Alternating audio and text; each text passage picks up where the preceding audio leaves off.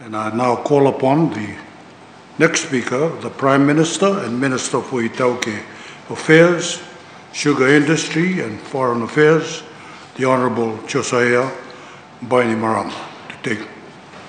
You have. Thank you, Mr. Speaker. Mr. Speaker, I am at home in isolation after coming in contact with a positive case. I speak to you today in support of a people's budget, budget fit for the purpose of guiding us to the end of the pandemic. Mr. Speaker, sir, before I begin my response, I would like to congratulate our Team Fiji for the first win in the Tokyo Olympics. Still a long way away, and it'll be a tough week for them and also for us watching. We are counting on our Olympians to fight hard and show the world what our small country can do. We are all with them in spirit. Mr. Speaker, after a full year without the virus, we are in a fight of our own against the variant of COVID-19 that exploits every opportunity it is given to spread. We are adapting, we are making great sacrifices to protect ourselves, and we are racing to administer life-saving vaccines. I am vaccinated, as you are, Honorable Speaker. In other words, we both have received the 2 doses, and more than 70% of adults in Fiji have received 1 or both doses. Our mission is to fully vaccinate 80% of the adults in Fiji by the end of October. Our people's health and our economy's recovery depend on meeting that goal. And we are acting decisively to reach it or even exceed it. Anyone keeping a close eye on our daily COVID updates knows that the worst effects of this virus, severe diseases and death, are among the unvaccinated Fijians. The story, Mr. Speaker, is the same around the world. Overseas, in countries where vaccines have been available for months, people who refuse the vaccines are dying in hospitals. The stories are heartbreaking. Moments before they succumb to the virus, these former anti-vaxxers are begging doctors to vaccinate them. By then, it is too late. We will not meekly accept preventable death in Fiji by needlessly stalling our vaccine campaign. We have worked with our development partners like Australia, New Zealand, India, and the United States to bring these vaccines to Fiji. And we will not squander the protection they provide. We have the chance to save lives, and we'd be fools not to take it. That is why employers, employees, and all those receiving government assistance in Fiji must be vaccinated. To the bush lawyers who want to litigate that mandate, I ask, do you want us to remain an island of disease and desolation in a world that is moving on from the virus? Do you want to let lies, misinformation, and unholy insanity lead people into early graves? Do you want to continue to overload our healthcare system, making it more difficult for people who suffer conditions that are not preventable to get treatment? Do you want to continue to put our frontline health workers at risk? How about our children and the elderly? The people who are refusing to accept the vaccines threaten to use up the people's resources and make their fellow citizens pay for their foolishness. When they become sick, they will beg for help in an 11th hour conversion to sanity and sobriety. They will call for an ambulance and cry to be saved from the virus they dismissed as insignificant. And we will do our best for them because our humanity will outweigh their smug ignorance. Protection through vaccine is our duty to ourselves. It is our duty to each other. It is our duty to the world. When we reach our vaccine goal, our lives can return to normal, at least some form of normal that feels much more familiar than today. This budget meets the once-in-a-century challenge upon us with creativity. It lifts the burden cost for Fijians across every sector of the economy. It keeps taxes low on businesses. It prepares us for a long-awaited recovery. It is the most resourceful budget we've ever announced. And I thank our Attorney General and Minister for Economy for leading the formulation of the budget and the economic framework it provides for the new normal. I also wish to thank members of his team, several of whom I understand tested positive for the virus, yet they continue to work from home to help finalize the budget. Mr. Speaker, this budget did not shy away from tough decisions. Across my portfolios, total budgetary allocations have been reduced. The same goes across government, and these cuts to expenditure come as no surprise. We have to do more with less. It is said that necessity is the mother of all invention. It should also be called the father of efficiency. And the ministries of Foreign Affairs, Toke Affairs, and the sugar industry that I lead are ready to show by example how fiscal diligence and efficient service delivery can coexist. I believe we will be a better government, supported by a better and more efficient civil service for having endured this ordeal. I, for one, think we could all do with less cake and other unnecessary indulgences at government events. That's one cut to my ministry's budget that I'm happy to make permanent. Even small cuts are important because we are in a situation that simply cannot tolerate excesses. Mr. Speaker, our strong friendships around the world have paid off in many important ways, including vaccines and direct budgetary support into our internationally trusted social safety net. This did not happen overnight. The support we received builds on years of effective diplomacy to strengthen our ties and win the respect of the countries that are most important to us. The Ministry of Foreign Affairs will continue our international engagement, mainly virtually, to uphold Fiji's proud place in global affairs. Our leadership for climate action will continue, as will our advocacy for the ocean, for nutrition security, for gender equality, and for the many noble aims that we have fought for years to achieve at home and for humanity as a whole. Throughout our global engagement, we are delivering a simple message. An unequal recovery from COVID-19 will leave us all more vulnerable to the forces we fought before this pandemic, like climate change and oceans degradation. By addressing matters at home on climate, oceans, and the environment, we are creating good green and blue jobs for our people. Through the new Jobs for Nature and the Fijian Stewardship of Tires program. Mr. Speaker, that is Fiji the way the world should be, a nation that walks the talk about sustainable development. Mr. Speaker, the Ministry of Toke Affairs will continue its mission to empower the Itoke people through the next financial year.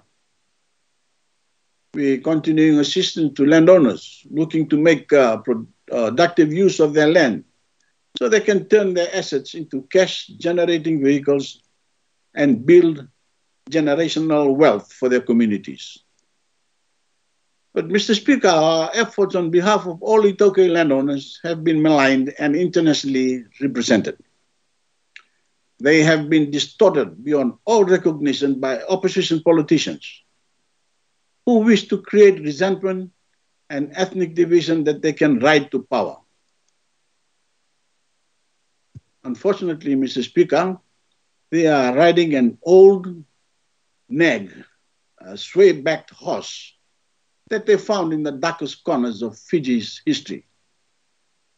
We prefer progress and economic opportunity for all Fijians, and that means helping Itoke landowners use their assets to improve their lives and livelihoods and become more prosperous. Here's a problem that the bill fixes, Mr. Speaker. Even though someone may have a registered lease on Itoke land, which means that TLTB has obtained consent from the land owning unit, and the premium and lease terms and conditions have all been met, they still have an uphill struggle with bureaucracy to carry out development on that land, even if it clearly falls within the terms and conditions of the lease. Say you lease 3 acres of Itoke land for your retirement home, but to build your home on that leased land, you want to connect the land to water supply, or get a better financier to construct a bigger home. Doing so does not violate the terms of your lease. Still, you have to get approval from the TLTB. You want electricity to the land. You have to get approval from the TLTB. You want to add a new road on the land, or you want to change your financier. Guess what?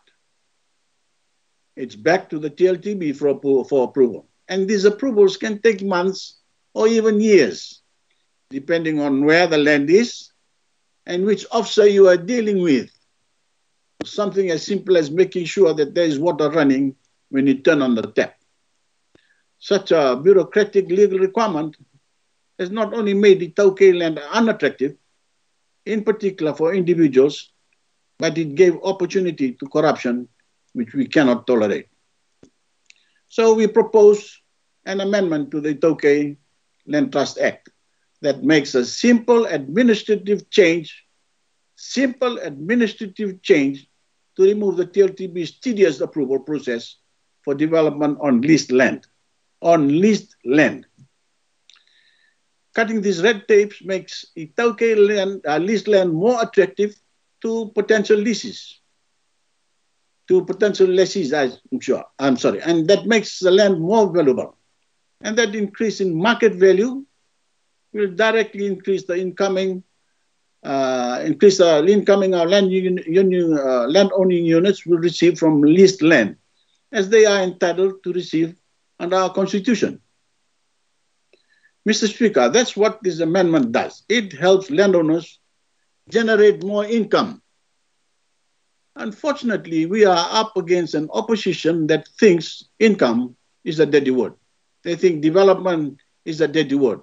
They think access to water and electricity should be held up by time-wasting approvals. Every day, since the budget announcement, they've been super spreaders of lies about the amendment. They have been lying to the ordinary Itoke people. It's pathetic. It's political, and it's a waste of the nation's time. We should all be focused on beating the pandemic and reviving the economy through this budget. But their entire party is built on scaring the Itoke people into submission. They cannot stand the idea of masses of well-informed, financially stable, and prosperous Itoke people, because that means an end to their political careers. Honorable Ngavoka is going on about guardianship of the TLTB. Is that what he calls months of delays for even the most basic of approvals? There is no need for the TLTB to weigh in to grant approval for every development-related decision, which a bona fide lessee operating under a registered lease that has the terms and conditions of lease which the land-owning unit has agreed to is making. Mr. Speaker, excuse me, all of this is confirmed by CEO of TLTB, Mr. Tevita, Kurubakando yesterday. I urge everyone watching and listening, please read what the CEO of TLTB has stated. So I suspect, Mr. Speaker, Honorable Ngavoka and many men and women who are hanging on tenaciously to this self-imploding party called SODELPA will not back off from their opposition. They have put themselves in a corner, and they do not have the humility to admit the merits of this amendment. But no one, Mr. Speaker, no one has had the gall to lie more boldly or more often than Honorable Tambuya about this amendment. Just this morning, Mr. Speaker, someone sent me part of her statement last night to say that because the Fiji First has a majority in Parliament, we can change the Constitution. I think she should spend more time reading the Constitution than doing TikTok.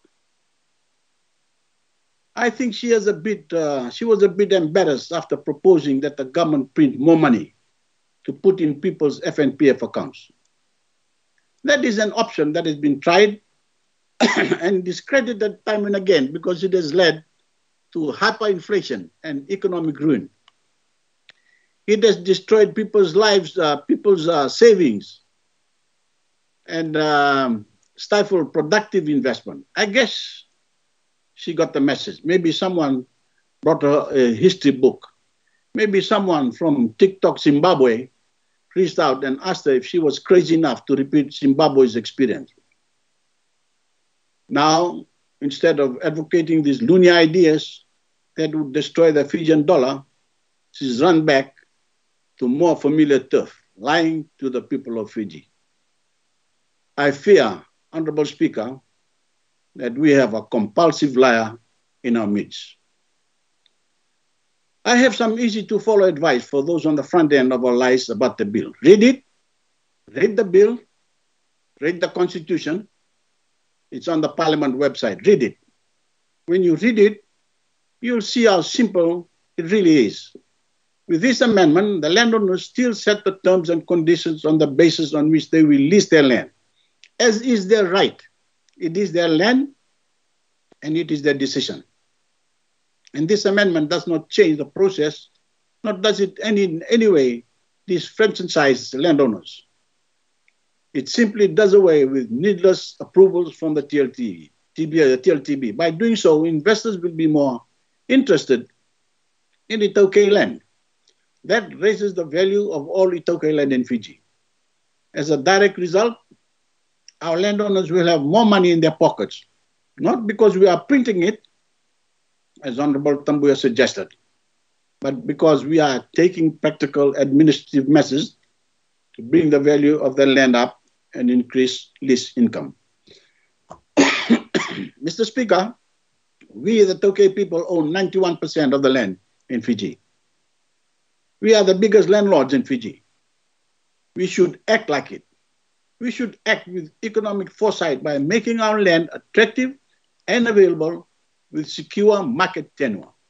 We should stop listening to politicians who want us to live in fear, who want us to be caught in a time warp and not realize our true potential.